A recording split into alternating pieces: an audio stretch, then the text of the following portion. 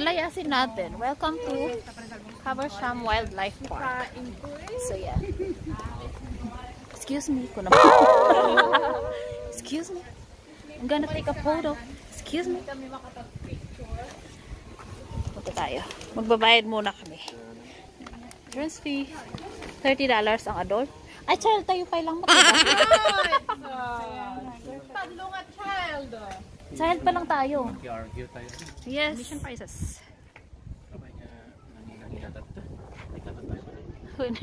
Mano nga dati? Baka 15. Ayan.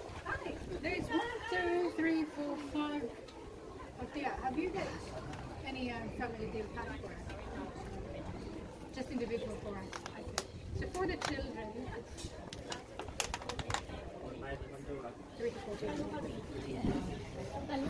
Ayan, welcome to Wildlife Park dito sa Perth.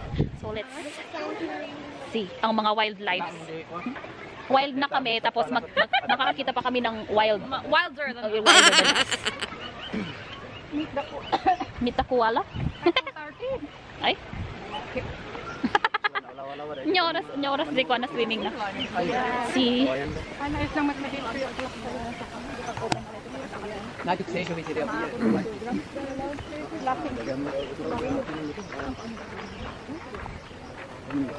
Parang sa bali. Kasi hindi siya. ay, finish Janus, yellow black cockatoo. Cockatoo. Yellow tail black. Cockatoo. Yellow tail black cockatoo. Ayan. Magandang araw po. Nakakita si Black? Black. Yan ni Curie. Oh, napandang ito. Wala nga trip ang birds. Hindi nila trip tingnan ang mga birds. Ayan, kangaroos.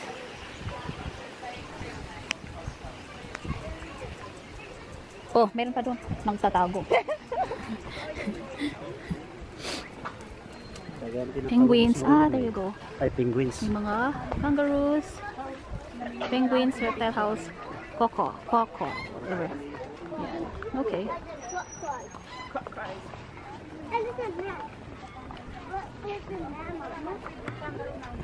Dito? Saan? Dito? Pwede? Meron ba tayong pakain? Meron daw? Okay. Wala na pakpak-pakpakan ng tita tao. True. Please have respect for the kangaroo. Please have respect for the kangaroos. Kailangan kong basahin, baka bawal ang camera ko. Hindi naman, no? Wala naman. Do not touch. Yes, mag-feed tayo ng kangaroos. Let's feed kangaroos. Oh, they're so cute. Ang kulit. There you go. Ah! Look at that. Close encounter for kangaroos. Please take what you like. Time to feed.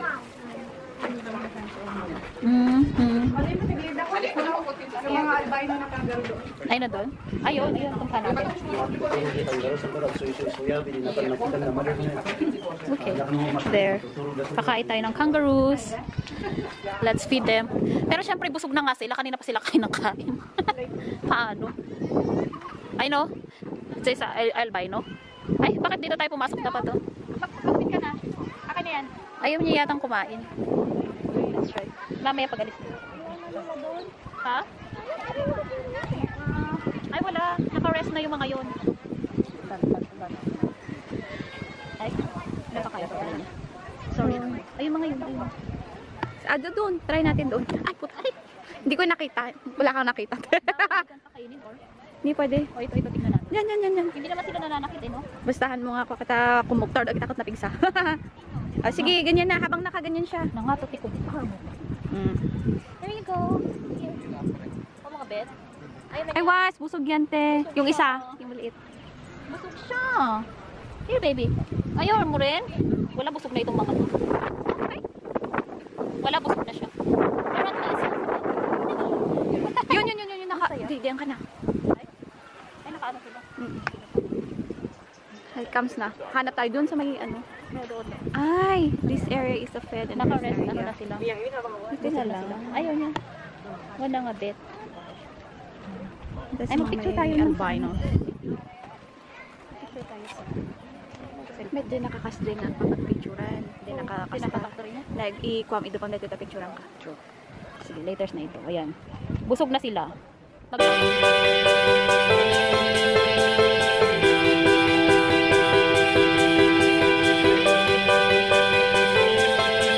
Ayan o.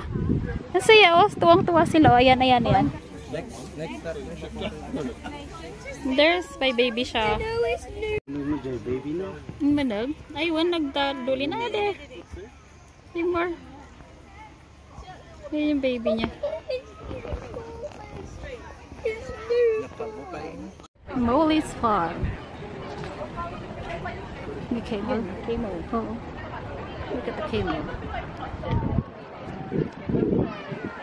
Oh my goodness! Look at him! Camel. Did he come over to say hi to you? Yan, may camel pa. O, diba?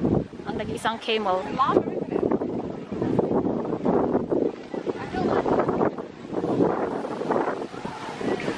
Nasaan na? Nasaan ang aking mga kasama?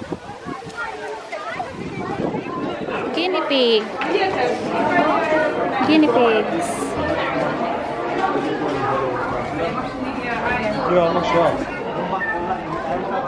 Yan, mga alpacas. White and black. Ay, wow.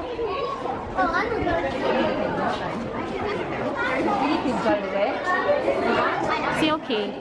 Silky daw. O, yan. Ang cute, oh. Ayan, oh. Ang cute. Silky. This is silky. Wow! Snowy the llama. This is Snowy the llama. Diba may kasama siyang manok, oh. Mag-best friends. May best friend siyang manok, si Snowy llama.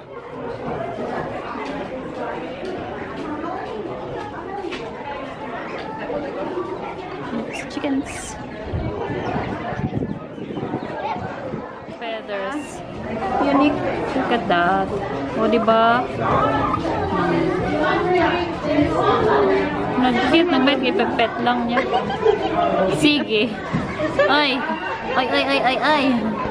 Ay, kumusta naman?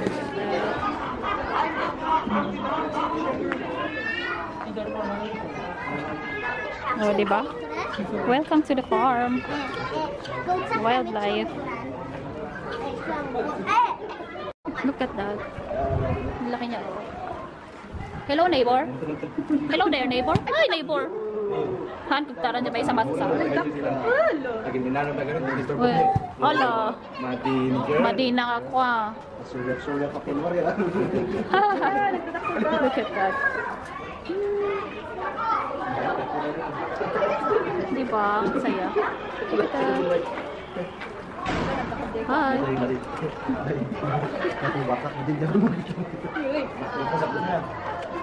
Over ka nga yung angkol. Nagadalo ti baka DJ ko. Ayan yun. Tro, mauma ka. Bull. This is a bull. Bull mat gaya. Ang laki oh. It's a bull. As in huge. Huge siya. Ayan oh. Neighbor. Hi there, neighbor.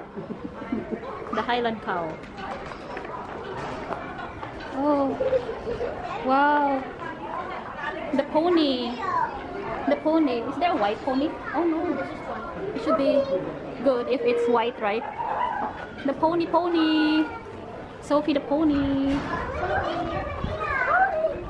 There. Yeah, and the donkeys. The monkeys and the donkeys. Yan ang mga donkeys. Hi, donkey. Hello, donkey. What? Yeah. What's in there? Oh, there's nothing. Oh yeah, Chinese goose, but they're outside. Oh yeah.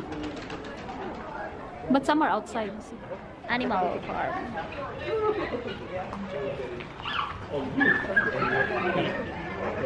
There you go. Oh, diba? Papaligiran ka ng mga animals. Ayan, turkey. Pero nakakatakot lumapit sa turkey. Baka habulin. Oh, diba? Ito bait nila. activities for you today in the show, some things that you might like to try. You might like to have a go at cracking the whip. And then towards the end of the show, you have the chance to milk the cow. Of course. And a little bit later, I'm going to show you how we shear a sheep. But before I can do that, we have to move some sheep into the shed. When we move sheep, it's called mustering. To do mustering, we use special sheep dogs. And the dogs that we use are Australian Kelpies, specially bred for working sheep. So this is one of our dogs. This is Arthur. Now the Australian Kelpies like Arthur have been bred to work sheep for nearly 200 years, and now it's bred into the dogs. It's instinctive in them to work sheep. Arthur's our youngest dog. He's only 2 years old. So if he was a person, he'd be about 14 or 15 years old. So Arthur's just a teenager. Right, so I'm going to take him out now, show you how the mustering works, and after I've done that, I'll get him to bring the sheep right back into the shed, into this bed here. Come on, Arthur, let's go. Good boy. Now,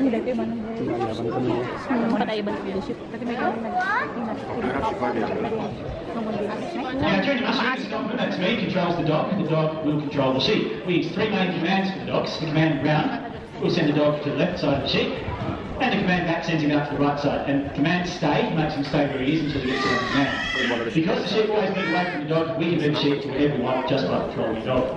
So you can see the sheep over there. We start by sending Arthur to the right side of the sheep first. That's the command back. Go back.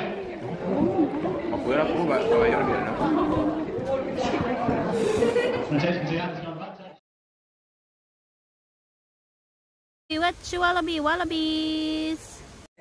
Ayun o, nakatulog sila yung koala. As in, nakatulog siya. Sana ba? Katulog sila. Ayan o. Ah, cute. They're rare.